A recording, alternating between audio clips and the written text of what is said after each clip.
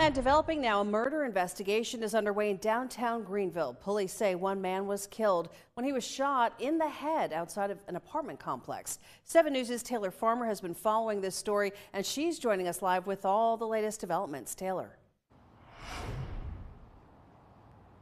Greenville police tell us a suspect has been arrested in connection of the homicide of 51-year-old Timothy Kelly.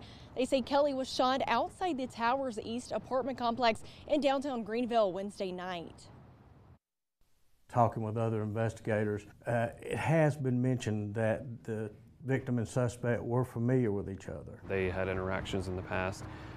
Looks like there was a verbal altercation which led to the suspect shooting the victim. The Greenville County Coroner's Office tells us Kelly was pronounced dead at the scene. After autopsy today, it was determined he had a single gunshot wound to the head, and the case minor has been ruled a homicide. According to police, they were in a parking lot nearby when they heard a single gunshot in the direction of the apartment building. The incident was solved pretty quickly. We had an officer right across the street at the police department on Main Street, right beside the city courthouse, and they were sitting in the parking lot and heard the gunshot coming from Towers East. Upon arrival, they were able to locate the suspect. He has been identified as 61-year-old Ronald Moore. They went across the street, saw the victim on the ground, and then saw several people leaving, including the suspect fleeing the scene on foot.